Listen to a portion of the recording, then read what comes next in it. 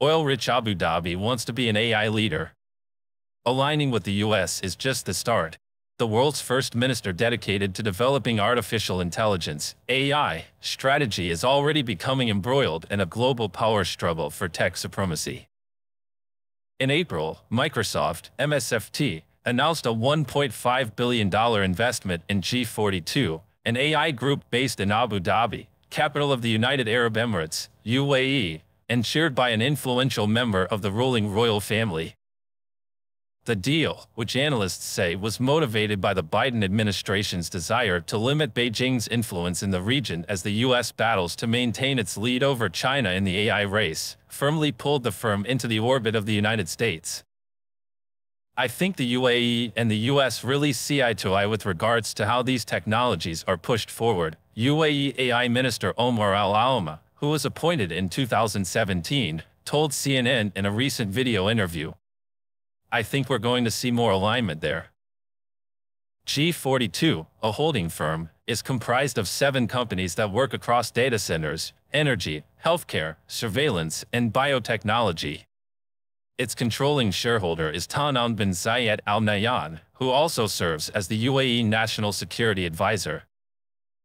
The UAE is one of the world's largest producers of fossil fuels, and Abu Dhabi sees its AI push as crucial for diversifying away from oil.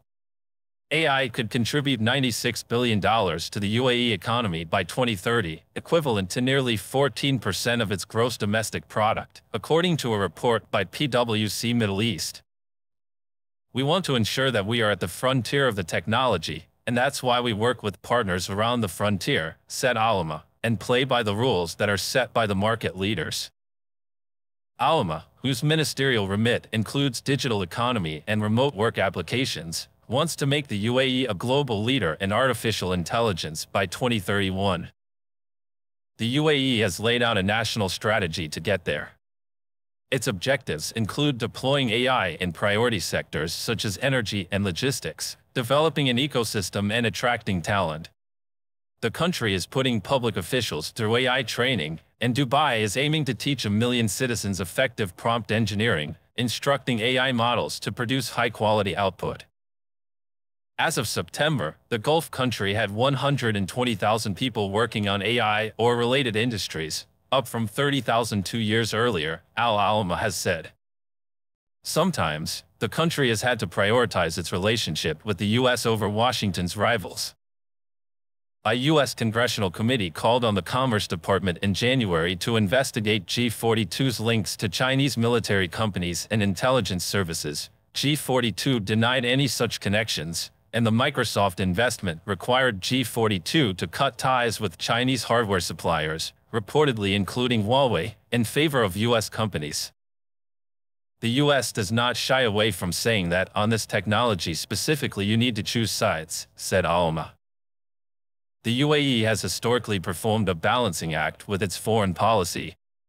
It cooperates with the U.S. on a range of issues, including defense, and in recent years the U.S. has sold tens of billions of dollars of military equipment to the Gulf nation. The Biden administration, which sees maintaining a lead in AI as crucial for its future economic success and national security, has implemented a series of measures including export controls on AI and semiconductor technologies to slow China's advancement in the industry. Washington has also limited the sale of sophisticated U.S. chips to ensure China doesn't use Middle Eastern nations as a backdoor to access the newest AI technology, according to Reuters. NVIDIA, the world's third biggest company after Microsoft and Apple, said in an August 2023 regulatory filing that the U.S. government had informed the chip maker that some of its products would face additional licensing requirements for certain customers in other regions, including some countries in the Middle East.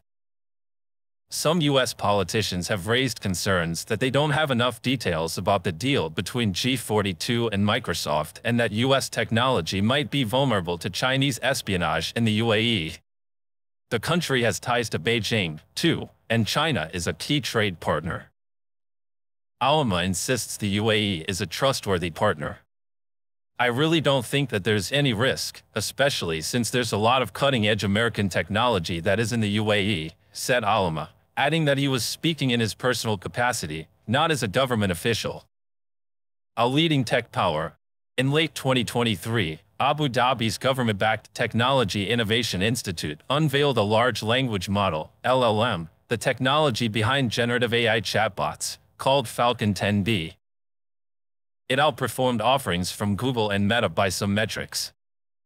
The UAE put a stake in the ground in the AI race with Falcon. James Lewis, who studies technology at the Center for Strategic and International Studies, SISE, a Washington, D.C.-based think tank, told in October 2023, a collaboration between Abu Dhabi's Mohammed bin Zayed University of Artificial Intelligence, Silicon Valley-based Cerberus Systems and Inception, a subsidiary of G42, produced JAIS, a generative AI model trained on Arabic as well as English.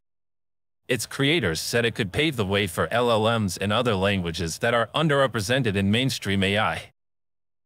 Unlike ChatGPT and Google's Gemini, Falcon and JAIS are open source, which means their code is available for anyone to use or change. By opening up the technology, Abu Dhabi is positioning itself as an ally to developing nations that don't have the resources to build their own AI tools. We know that not every country can develop these systems or these tools, said Olama. So, we want to ensure that we're able to develop it for them.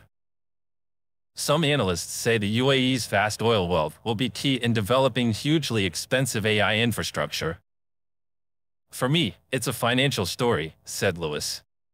It gives them an edge in terms of being one of the leading tech powers in the future. As fears grow about the potential risks of AI, Olama has called for a global coalition to regulate the development and use of the technology. The stakes are high. In March, a report commissioned by the U.S. State Department warned that the most advanced AI systems could, in a worst-case scenario, pose an extinction-level threat to the human species. Olama has some specific concerns. He expects deepfakes will cause a fundamental truth crisis and could drive a political crisis. He's also worried that AI could make it easier to create biotech weapons. I try not to be a fearmongerer, he said, but there are very few guardrails in place to ensure this doesn't happen.